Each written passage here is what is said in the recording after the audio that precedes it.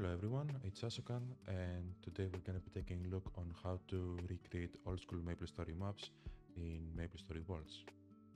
Now, first things first, as soon as we're in our editor, we're going to need a new map. So go ahead and create a new map and also give it a name. For the purposes of this demo, we're going to be recreating the slime tree, everyone's favorite map, at least mine is.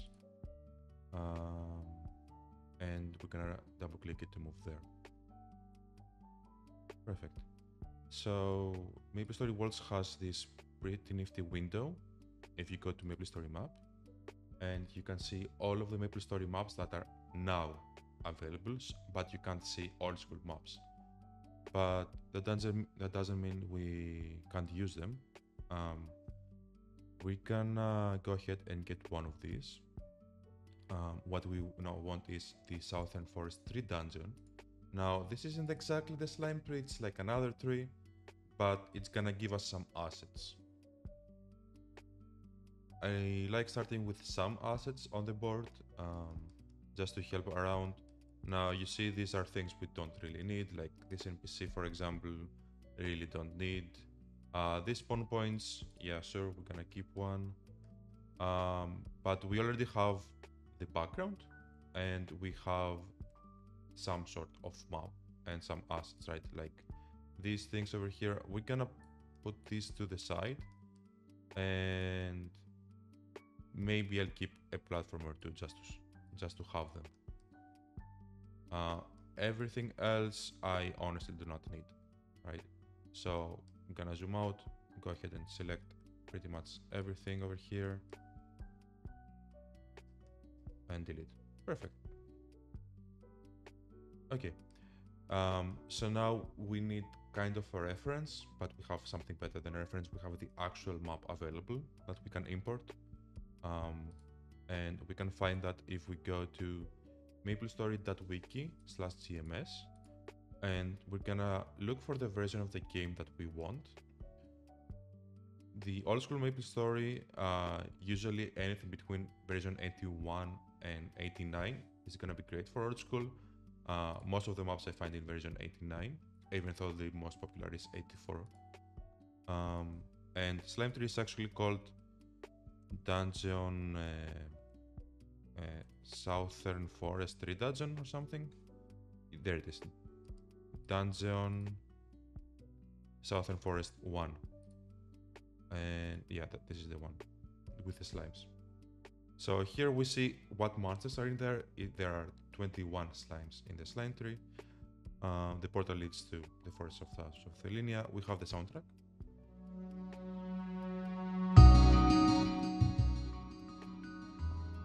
Which is a crime not to have it play for the rest of the demo.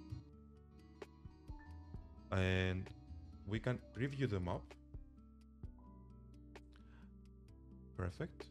And see exactly how it should look like. And we can also left click on this, which is what we're gonna do, and we get an actual render of the map. Now we're gonna need to save this one. Gonna save it here.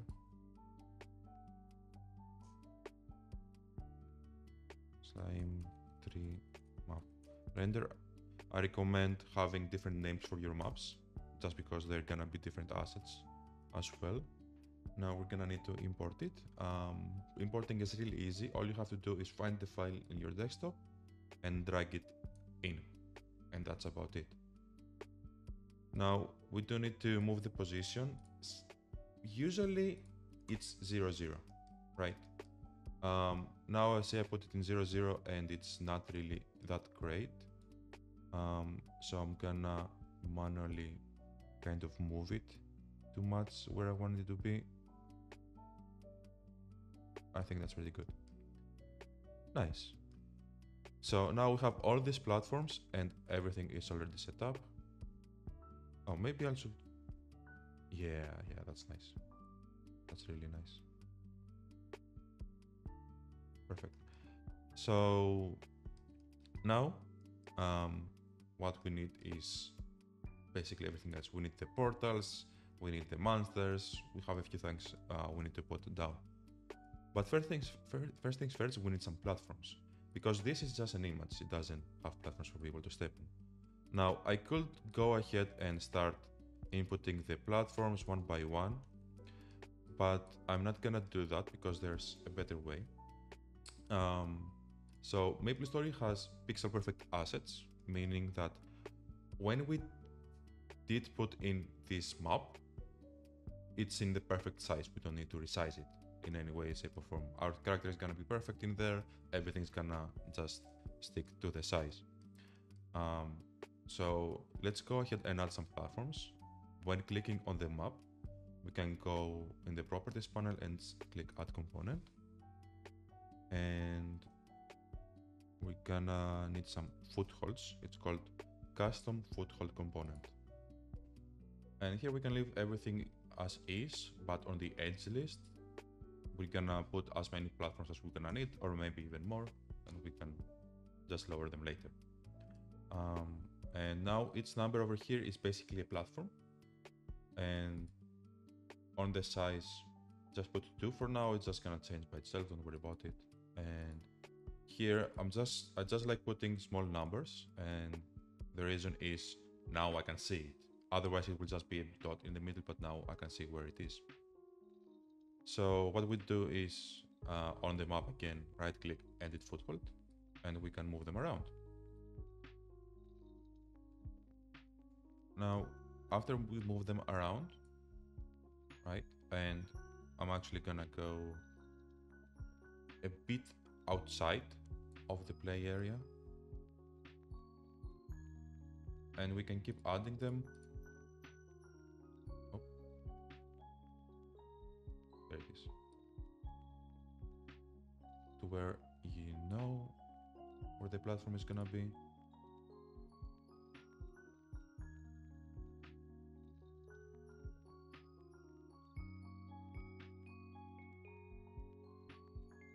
Perfect. Now let's go ahead and click play, see what we made.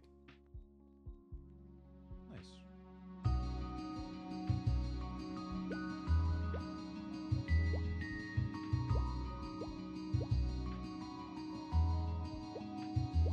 Now we have a slight problem, which is we can fall off the map. So let's go ahead and fix it.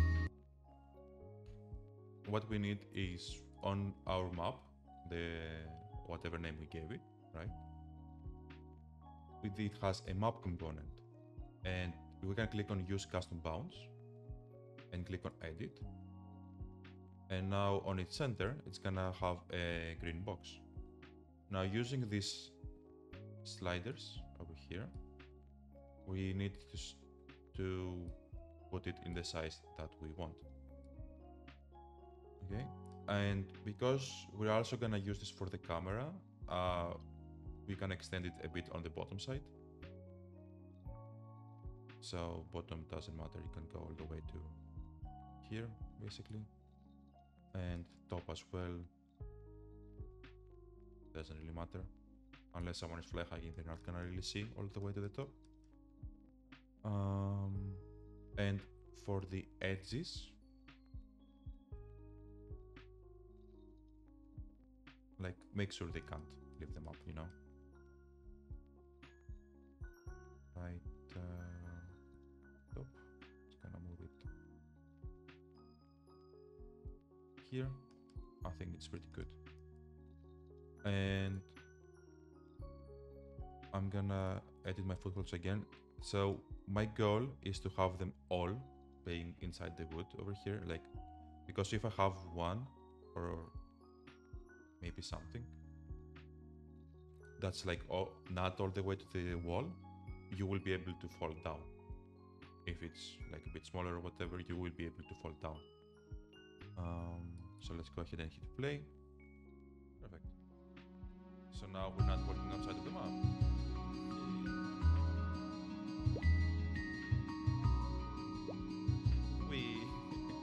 And we fell. Now my character did go a bit way into the map. So let's make it a bit smaller,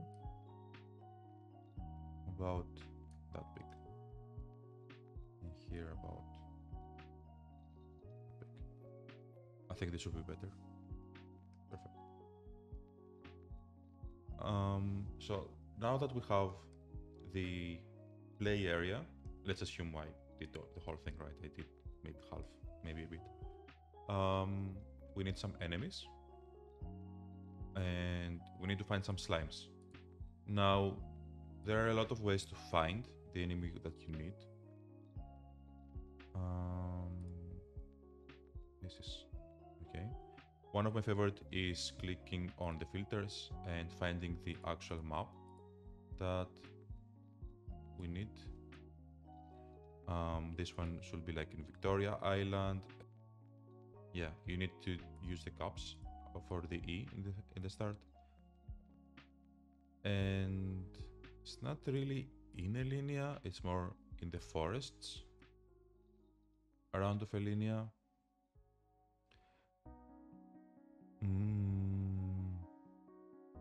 Is there? There is no slime forest.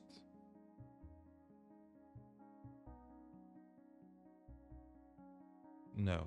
So you can see I'm having difficulties finding a map that has the monster.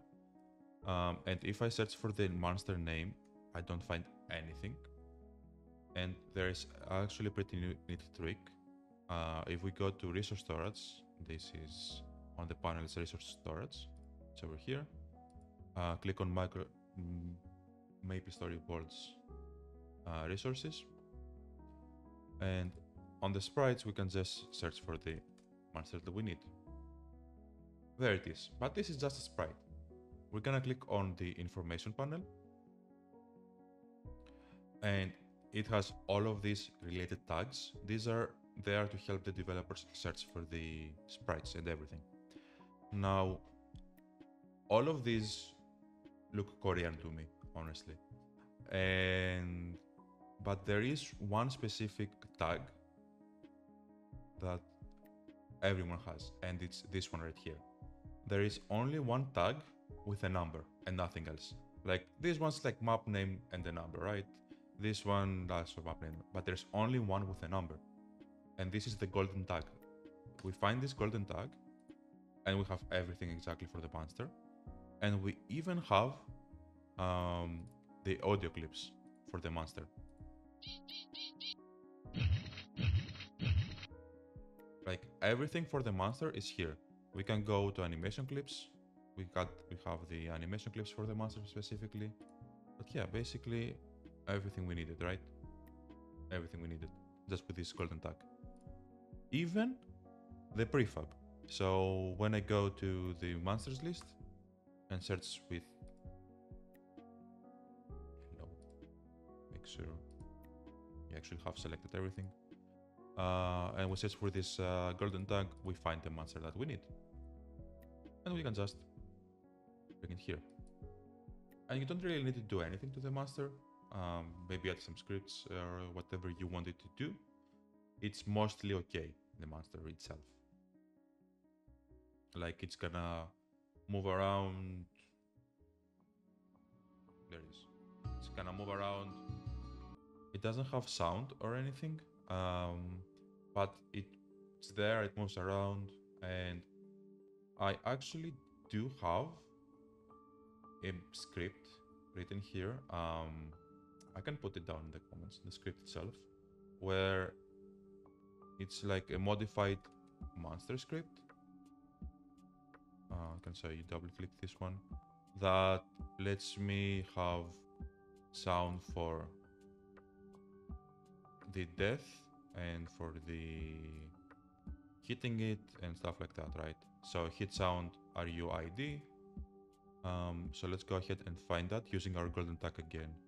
We're gonna find the ID. Yeah, this is hitting it and this is dying. So copy this one on our monster. This is the hit.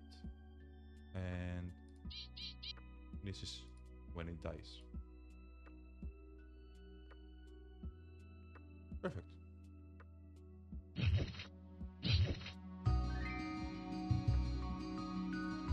Great.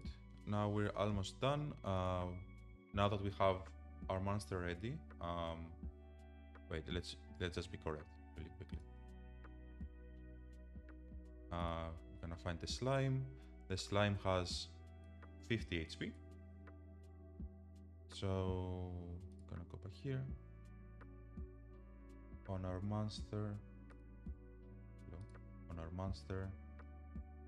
it has 50 max HP and 50 current HP. It's important, otherwise it's just not gonna have any. We probably do want them to respawn, so I'm gonna hit respawn on, and respawn delay, what was it? Was it 20? Yeah, 20 is a good value. It's pretty close to what we want. There are scripts to spawn monsters in the original way, but this is good enough for now. Perfect. So now that our monster is ready, we're gonna copy it a bunch of times, put it in platforms where you will want your monster to be. You can even touch it, right? That's the monster. That's the slime. That's the slime. Or you can put it high and it's just gonna drop because it has a rigid body component. It doesn't. Yeah, it is right here. And another thing we need is, we're gonna add here. Another thing we need is a portal. So let's go ahead and add the portal. Gonna place it over here. It's good. And the target portal where we want it to take us. Just gonna throw it all the way to Koenig City portal. Why not? Okay, now that we're done, let's enjoy some Slime 3 gameplay.